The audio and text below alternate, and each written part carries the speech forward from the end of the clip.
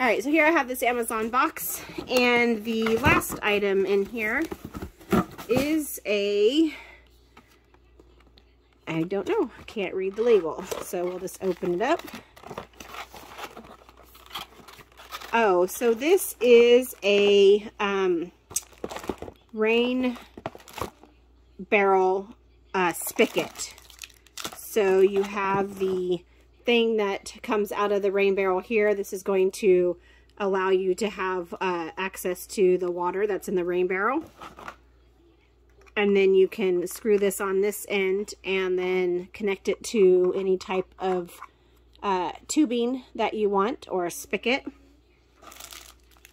And then this is going to go on the inside of the barrel, and it's going to, actually I think this goes in the inside of the barrel, and you're going to poke this side out and then tighten it down so that you have access to the barrel.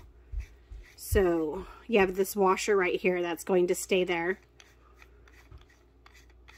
This is going to go the inside of the barrel. This is going to go on the outside, and what you're going to do is basically tighten it to sandwich it.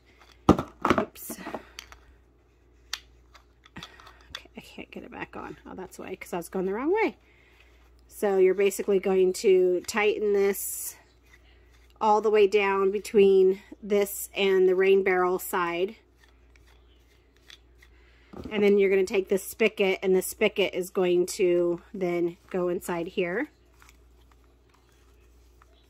So you have your rain barrel right here. That's the edge of your rain barrel. And then you have this, and this is going to give you access to the water that's inside your rain barrel. There is a tool for drilling the hole that you need in your rain barrel. So if you don't already have a hole, or if you're making your own rain barrel, you have that. There are these metal lock washers where you cinch them down using a screwdriver with a flathead. And there's also some plumber's tape that you can put on the threads to make sure and ensure that it doesn't leak.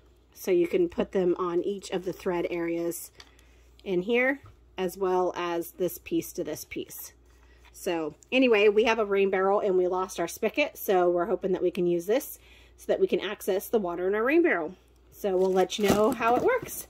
Thanks for watching, and hopefully you enjoy this video.